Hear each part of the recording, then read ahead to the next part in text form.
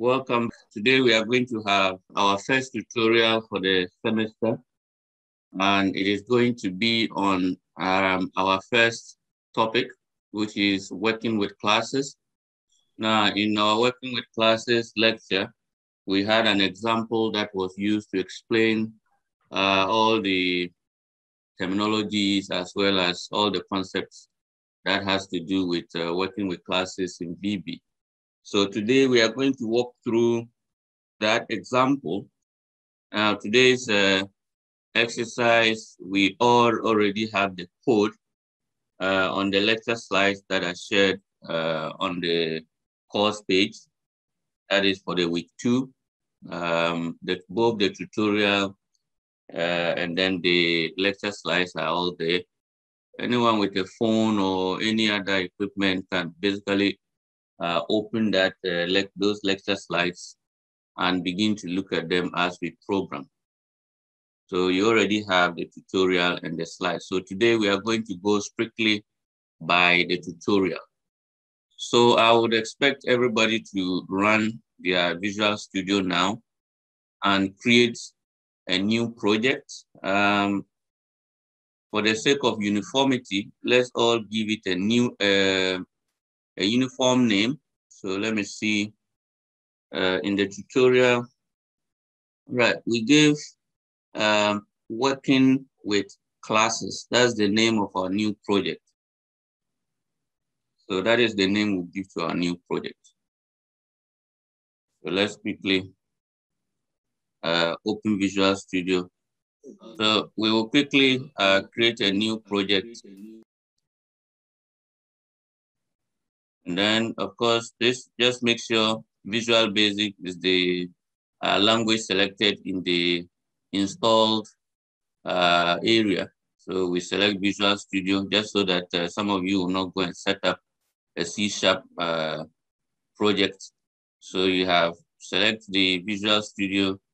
Now under it, we can just select the Windows, or under it, in here, you can just look for it. So usually I just select here just to make the things a bit fewer than they are. And then we make sure Windows Forms application is selected. All right, so you select new project from the menu, and then this window here will pop up. So we create the name, working with classes. So that is the name that I gave to my project. Since we will be using this name in our code, I think we can all use this name just so that later on we would have a uniform code. If you want, if you like, you can give this project any name at all you like, right? So that when we get to where we need to use that name, then we would go ahead and use it. So from here, I usually don't make any changes to my location and to my solution name. I just leave them as they are. And then you just make sure the create directory for solution is checked, that's the checkbox. And then we go ahead and we hit OK. So once we hit OK, we just give it a little time for it to load up. Now, once it's loaded, then we are good to go. So here, since we are going to work with classes, we can leave this window as it is, and then we will create our first class. Once we are here, the first thing we need to do for this example is to create a class. Now, how do we create a class? The first step in creating a class is to go to your menu. Then on the menu, you look for projects, and then you click on projects, and then you look for add class, right? Now, some versions, you might see something a little different, but once you go to projects, you should see something that points to add class. So once we get there, then we click on the add class menu item, and then it will open this type of window for us. So once it is open, you will see that the class is selected by default in the template area there. So to be sure, you just make sure it is selected. And then you come here to the name section or to the name text box and make sure you give it a name. So here, I would name my class student. That was the example we had from our lectures. So you type student, just make sure you don't remove the .vb. You can leave the .vb there and just click on add when you are done typing the student. So I want to create a class called student. So I make sure this class here is selected, and then I make sure I type the name of my class, which is a student.vb. All right. So once we do that, then we hit on add. So I'll click on add here. Now that should add a new class to my project. So this is what I will have after I click add. I will have the code editor added to my project. And then I would have these codes written in the code editor. So you have public class student. Now this student here is the name that I gave to the class when I was creating it. And then the end class. So that is the class declaration. Now also, when you go to your Solutions Explorer on the other side of the page, you should see the new class added to the files. So it is just another file added to the project. So you would have the name of the class that you created, .vb. So once we do that, then we can start creating the properties of our class in this particular area here. And as I told you when we were having the lectures, I said that the class basically is just a description of all the objects in the class. So we usually set up what properties these objects will have and what methods these objects will have, and then create constructors and stuff like that. Then we now go to the live part of our code, which is a certain form or a certain application. And we now create objects from these classes, and then we use that to do whatever we want to do. So in our class example, we started by creating some member variables. We created about 2 of them, we created about 3 of them. And then we later on created properties for those member variables. And then we created some methods and constructors. So let's first start with those member variables. So we created variables, I think, public variables at first. So we created public str id as string. So we created this type of that we said it was going to hold the student ID. All right. So we use 3 properties of the student, which is the student ID, the last name of the student, and then the first name of the student to create these member variables. So the next one was, I think, public str last name string. Then the third was same public str that's first name as string. So we created this, and then I indicated to you that once you create these member variables here and specify public as their access specifier, what it means is that if we go to another class, we should be able to access these variables here by going through any object that was created from the student class and then using the dot operator to access these kind of things. So let's open a different class here. For instance, let's go to the Form 1 class. So this is the Form 1 class. I've messed up by clicking something here. So we could remove this. So we could remove whatever is there. So now we have a different class here called what?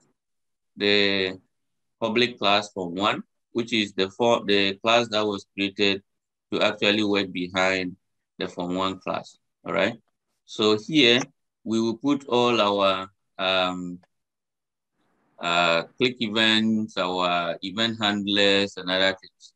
So that is what we will call the live area of our project. So we created a student class with these 3 member variables, and then our user interface is accessed through here. So in here, we can basically create, let's say, our user interface and begin to use these member variables that we created using the public to actually manipulate the values that are stored in the objects that are created from the student class. For instance, okay, let's say we want to create, in our example, we created a student called, I think, a student object called freshman or something like that. So here we could easily just create it as a global variable, for instance. So we create time, right? All right, so we create freshman as student, right? Now this student here is the name of the class that we created here, right? So basically we are creating a freshman as a variable of type student. So in any part of our code, we could basically instantiate that student by using the new keyword. For instance, let's say we add a button to from 1 class, right?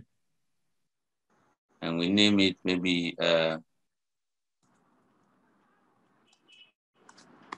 let's say, what do we give to this button? So let's say run, right? So let's just call it run. So that when we run it, it will create a class, an object from that class, and then it will maybe assign some values to that object or to the properties of the object.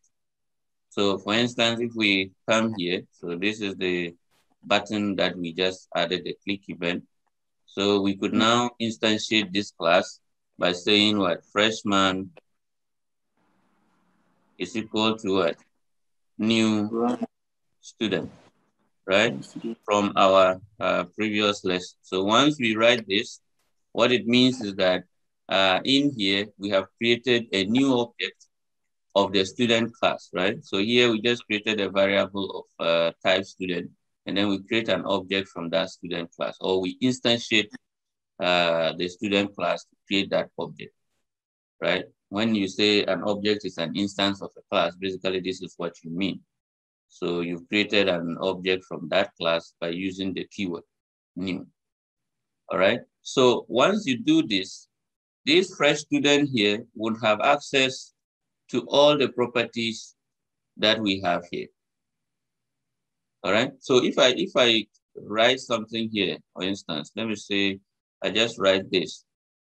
If I type freshman, right? If you just type freshman and type dot, right? As soon as you type dot, you should see some of the names that you created, right?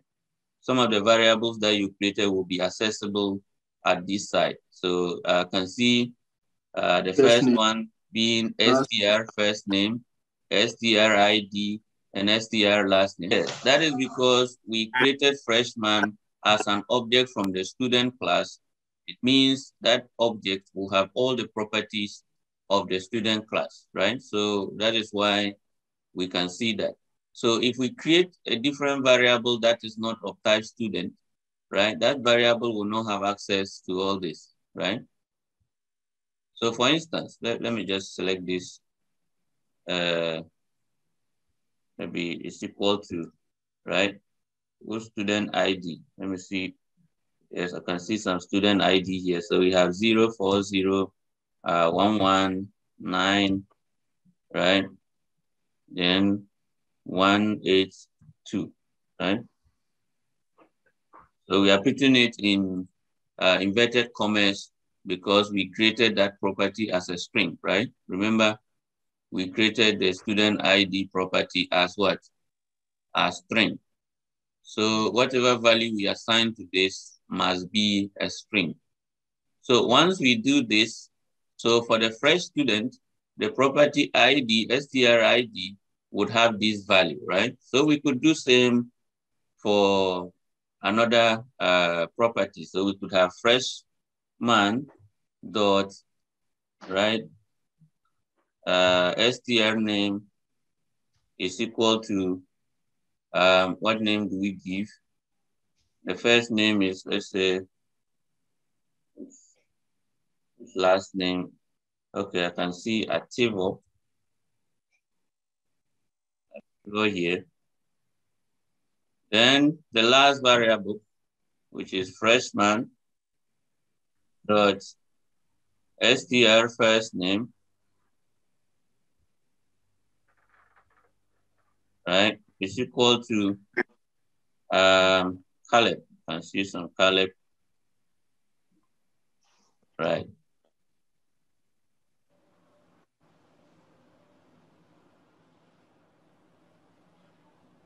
Okay. So once we do this, basically we have created this freshman, and then we have set its properties, just like the way we created this. Run. We created this particular button here, and then we set its properties, right? It's the same way. So these properties here is the same way we set them. So we can change the name, we can change the text.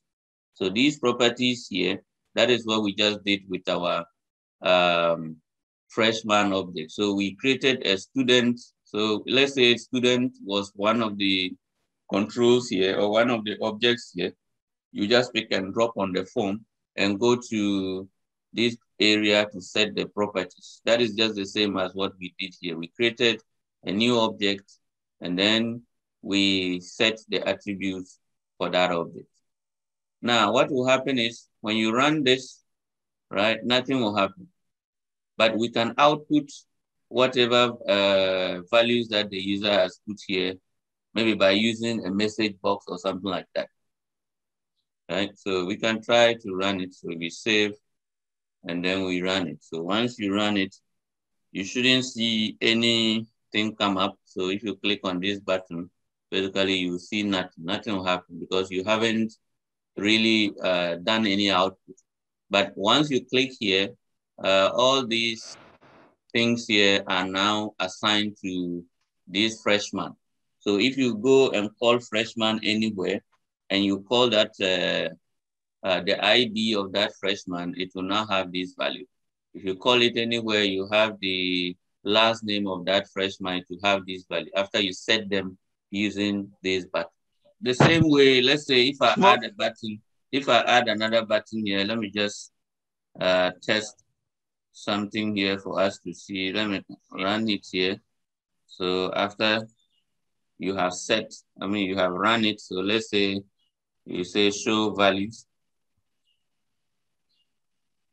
All right. So once we say, let's say show values, what happens now is we should be able to, if everything works well, we should be able to see the values that were set here when we click on this button, right? So let's go down this route and type message. So message box dot show, right? And we have this. So what do we show? So we show freshman dot strid, right? That's what we want. Then we concatenate it with some space, right? And then we concatenate it again. So let me put some space here before. We concatenate it again with what? The last name. So freshman dot last name, right? Then we concatenate it with some space, right? And then we have freshman dot first name. Okay. So once we are done, or we could concatenate it with some statement, maybe student details, or to put this here. So student details, right? So you just put it there, concatenate it here with some spaces here, and concatenate it there. So you should remove all the errors from there by just doing that. So now once we run it, and then we click on the first button, which is the run button, it will set all the parameters. And then once we click on the second button, if everything works well, it should bring us the values that we set here inside this message box, right? Now, I've not tested this, so let's hope it works. So once we run it, where is my run? It's missing somewhere. Okay. So once we run it, we click on this, and then it sets up. Good. And then we click on this. It should bring out some stuff. So you can see student details, then the ID, then the name, and then the item that we set here. So here, anywhere you see freshman, you can have access to all the variables that were created as public when we're creating the student class, right? We can assign values to them as we did in the form one-click event. Then we can actually retrieve values from them as we did in the form two event. Now we are able to do that because we created our freshman variable as a global variable or as a multi-level variable. Let's say we want to create a student called level 300 student, right? Or group A student, right? So we just type dime group A student as new student, right? What is wrong with my keyboard? All right. So let's say we write this. Now we have created another object, right?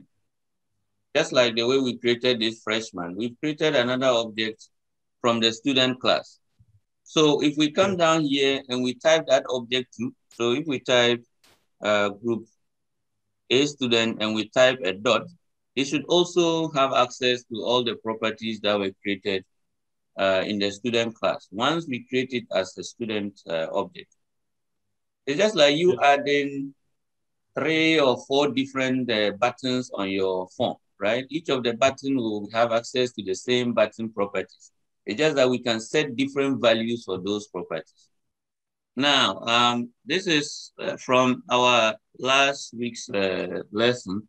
I said usually we don't implement properties this way. So these usually are just variables that we use to actually implement the properties. But to implement the properties themselves, we have property procedures that we use. So usually we use these variables here, we hide these variables here from the other classes that would want to use this, our new class. So in order to do that, we usually create them using the private specifier, all right? So remember, we spoke about the fact that we have 2 parts of a class. The first part is the implementation. The second part is the interface.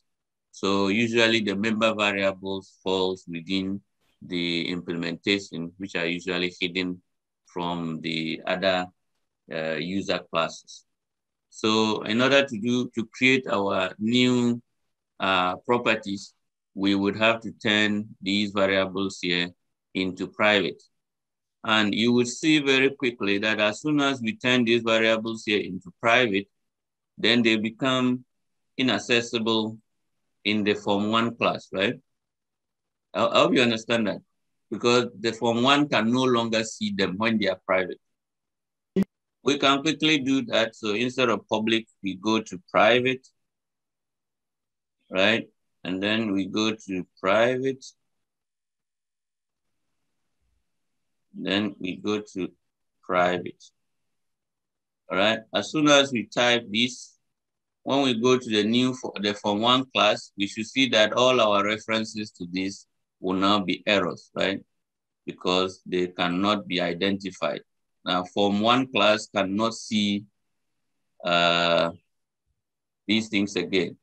Yeah, so when you go to your code, you will see that all the areas where you refer to the properties have now been highlighted as errors, right? They were underlined. That means that the scope of these variables here now become what? Limited to this class. They cannot be seen from outside this class. All right, that's why we have these errors here. So how do we create properties? All right, so we use the property procedures to try and create these properties. All right, so property procedures, we say are the interfaces. So we usually create them with what? Public specifiers. So a property is just like a sub-procedure or a function, but then it has a name property, not a function or a sub-procedure. But then it will have a header, then it will have a body, and then it will have a closing statement. So for instance, we said a property will be a public, so public, right, property. So that's the keyword that we use to create properties. So public property, what is happening here? It's supposed to give me that. Yes, public property. What name do we give the property? So let's say we'll call that the student ID, right? So that's the name of the property. All right. So after that, we would have the bracket open, bracket close, just to show that it has empty parameters. And then we will now have the as keyword, and then what is the return type for that property. And this one, because we said it should be string, so we'll put what? String, because our user ID is a string, right? And property.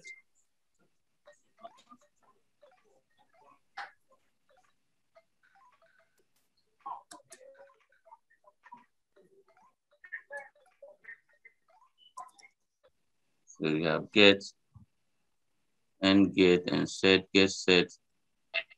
The IntelliSense is not working. All right, no problem. Let's try and hard code it and see how it goes. So you write a get, and then end get, and set, and end set. As soon as I wrote the get, then it generated the rest. So let me write another one, public property. Then we'll have what? Student, let's say last name as string. And then we'll have get. Okay. So this one works. When I type the property header, I went ahead and typed the get. As soon as I typed the get, it generated everything for me. Everything that should have been generated from the top was generated only after I wrote the get. So we will take it like that for now. So you try that and see whether it works. Let's go back to our first property and see how we can sort it out. So why it is. So the first property we will return inside the get, we will return the str ID. Then inside the set property, we will set value, that is str ID is equal to what? Value, right? That's basically how we set it up. Now, what is happening here? So the get side would run anytime the user tries to retrieve a value from this particular property. And then the set side will run anytime the user tries to set a value or try to assign a value to the property, right? As I explained last week. So we'll have both the get side and then the set side. The set side, so anytime we call something like this, so if we write this kind of statement, basically it will go to the set side. That is, it will take this value, that is the student ID that we are assigning to it. It will take it and then bring it to this particular value here. Then it will now assign that value to the member variable that we are using to create it. Now, when we come to this side, let's say we come to this side and we are trying to retrieve that value, right? So this part of our class, our property will now be executed, which is the get side. We have these two codes. If you remember what we did with them just a few minutes ago, we first of all created an object from the variable, and then we assigned values to the properties of that object. The first property we assign a value to is the ID, then we assign the value to the last name, and then we assign a value to the last name, all right?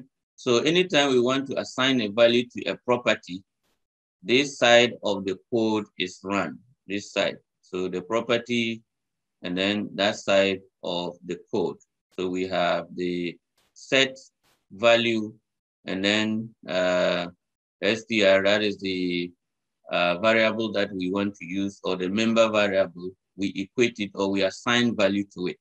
Meaning that whatever, let's say, whatever the user is trying to assign would actually be assigned to this parameter here. Just like when we are calling any sub-procedure or any function, we pass a value to the parameter that is in that particular function or sub-procedure. So this is the parameter. So we'll pass the value to that parameter.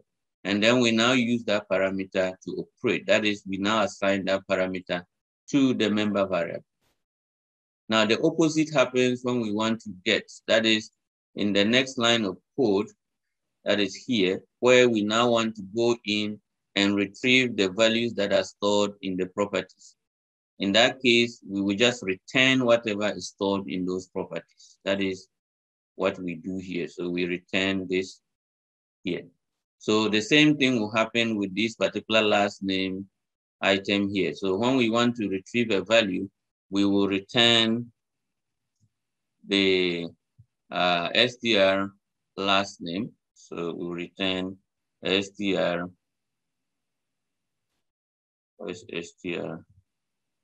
last name. Okay, that is it. And then when we want to assign a value, then we say str last name is equal to what? Value, right? That is basically how it works for all of them. So we can create the same for, that's public property,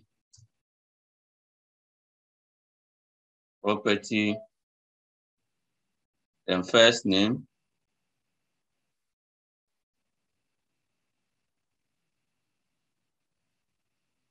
that is as it's also string.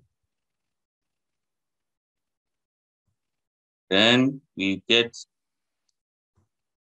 and then we set.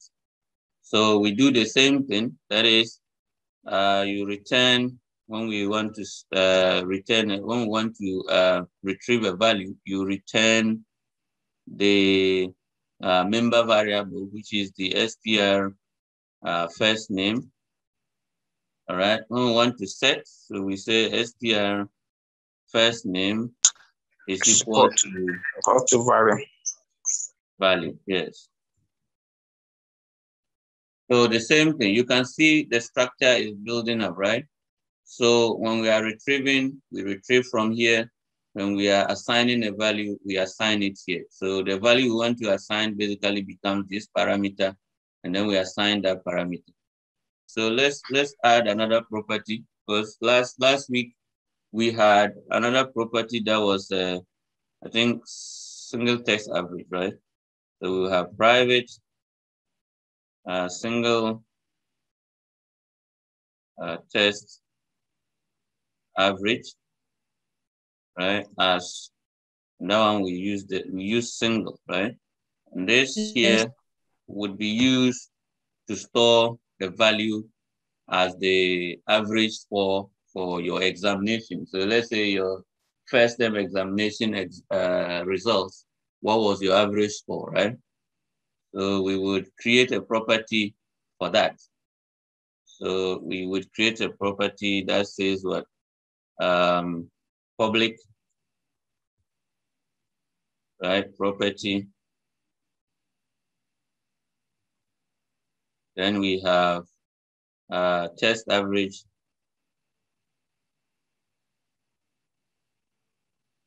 So test average as single, right? Because we want to store a number which will represent your test score, and that score would be between 0 and 100, right? There's no way your average score can be more than 100. So we would actually validate whatever the user will enter into that text, into this particular property. So the return value is still the same. So you will return a single test average, right? And then here, you will say single test average. Okay. Single test average is equal to value, right? But of course, as we said, we can validate this user input to be sure that it is between 0 and then 100, right? So how do we do that? So we use our if-else statement. So we say if value is what? If value is greater than or equal to 0, right? And then value is what? Less than or equal to 100. That's right, 100. Then what should happen? Right? So since we are talking about single, so we need to introduce some decimal size to this, because this variable here will return single. So we would have this. All right. So if this here, if there's a value that is greater than or equal to 0, but less than or equal to 100, then it is the right value, right? So we should assign it. Now else, if it is not the right value, that is, if it is out of that range, it means it is not a valid exam score. So you should actually go ahead and then print out some message to the user. So here we will assign only when it is between 0 and 100. If it is not between 0 and 100, then we'll go ahead and print out a message. So we say message box dot show, all right? Then we'll have a message to the user that we say, okay, please enter a valid or maybe enter a number between 0 and 100, right? So the last property we'll create would be the a read-only property that we use to actually check your grade, right? So we would want to check the student grade, right? So we use what? Test grade. So we say public read-only property test grade, right? We want to see what grade is your average as character.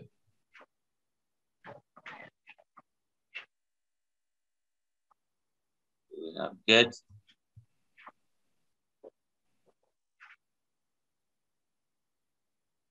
All right.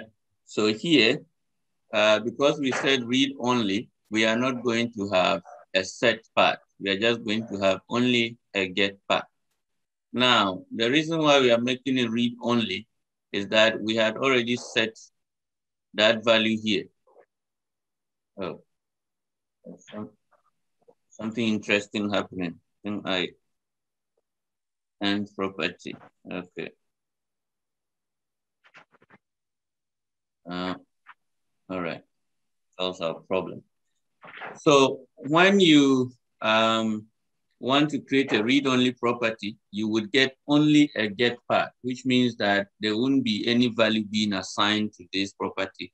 You can only retrieve values from the property. And we are doing this because we are going to use this member variable here, which is the single test average. And that is going to represent whatever the user will enter as a test average. So once the user enters that value as the test average, then we begin to use that to see the grade for that student. And what grade? So if the test average is 50, then the student has a grade maybe C, right? If the test average is 90, then the student has what? Grade A and stuff like that. So we can start our test. So we say if single test average greater than or equal to GTUC, we have 70, right? Then we would have return as A, right? Else if test average, single test average greater than or equal to 60, right? Then you return B, right? You have else if single test average greater than or equal to 50, then return, what do we return? So we have A, B, and C. We return C, else if. So we have single test average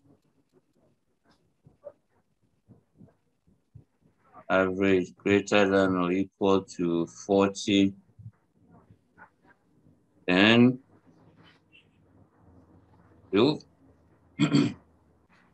have return D, then else,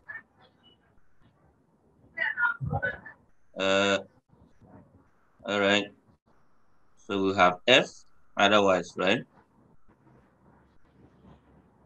Then F. Okay. So that is basically where we are now. So we would receive the value from the user for this particular property, and then we'll use that value to check what grade the student has obtained. All right, so these are all the properties that we would create. At least after this, at least everybody should at least be conversant with creating these type of properties.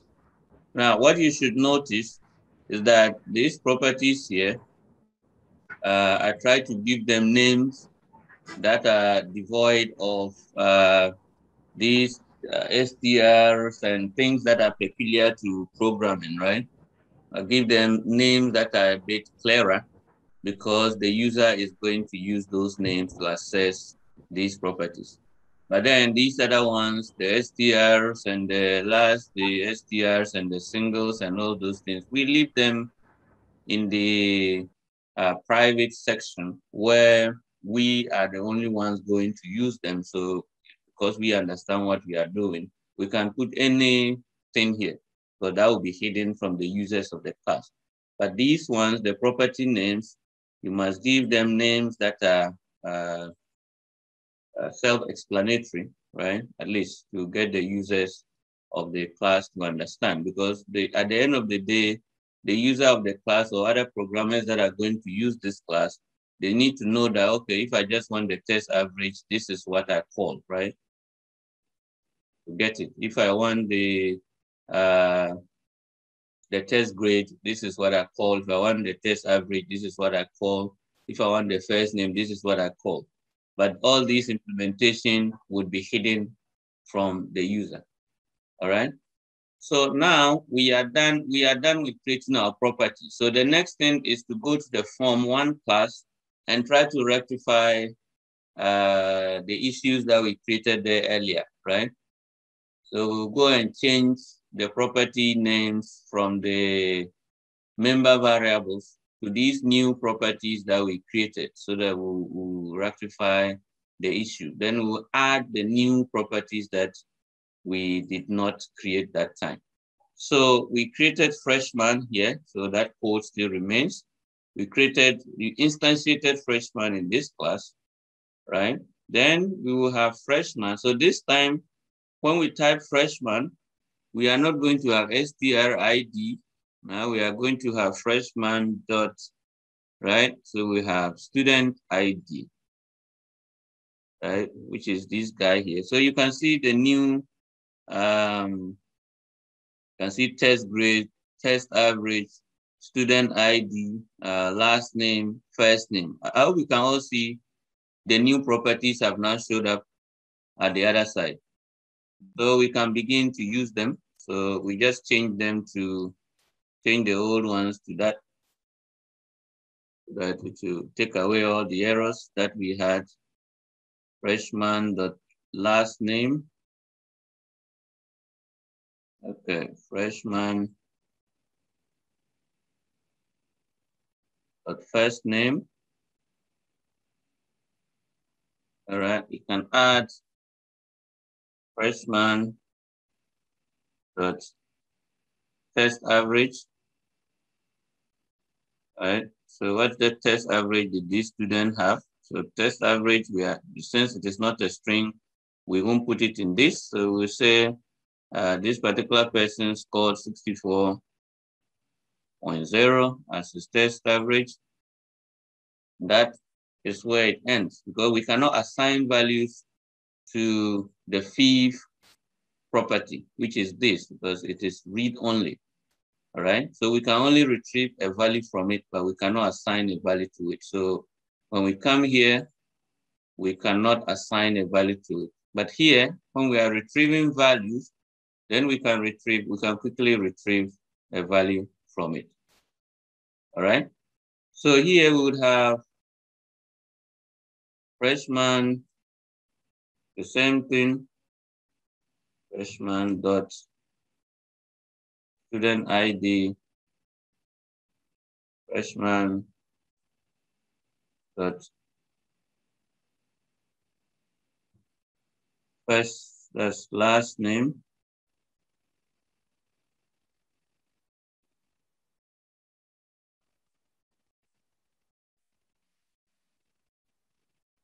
freshman dot first name, right? So we add the rest of it. So we concatenate here. Then we move and concatenate again. And then we have freshman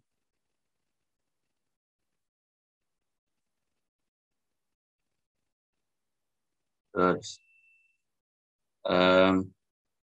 where do we go after this? So we have test average.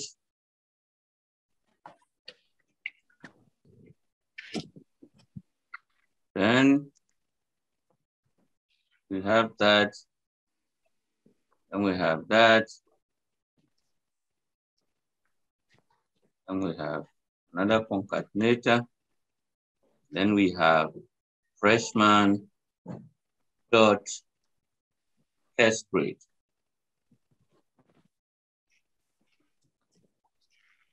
All right. So once we do that, we clear all the errors, and then we can quickly run it, and then we see our new results. All right. So the ID should be this. Then the last name should be this, first name should be this, the test average should be this, and then the test grade should be 60 is what grade? It's 60 and above is B, yes. So that's what we get. So when we run it,